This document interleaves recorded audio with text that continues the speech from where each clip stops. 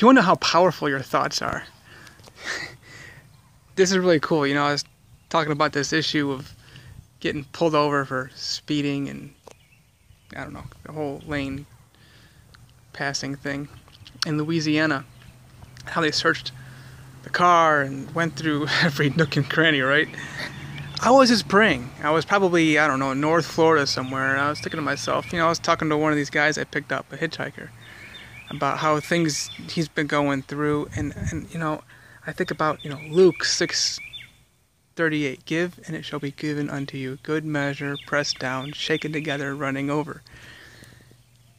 Wouldn't it be nice, God, if, you know, the government could, like, investigate me, like, really for once actually investigate me. Look at my cases, you know, public, it's just, they had in the past just kind of played around with things. Wouldn't it just be nice if they actually investigated me? Wow, I am so impressed by the great job that they did. I'm so thankful for this, I guess, you know, deputy sheriff. He was a, probably some kind of captain thing or something on the I-10. And not just that, but wouldn't it be nice to have some serious, like, public favor with the government for these accusations they brought up against me? And I was also thinking about money, too. You know, it'd be kind of cool to, like, you know, transport money, and I've been involved with things that are very large transactions, and it's like, and here they are, questioning me for having hundreds of thousands of dollars, and at one point they used the word, do you possibly have $10 million cash on your car?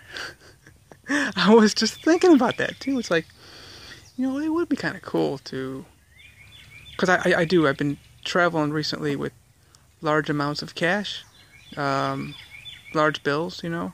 When you go from state to state, you like to have cash, you know. I've had a few $1,000s of cash. I mean, you know, they're talking about hundreds of thousands, millions of dollars. Wouldn't that be cool, you know? And bam, I get pulled over. Got favor, you know, I was going so fast and everything, let me go.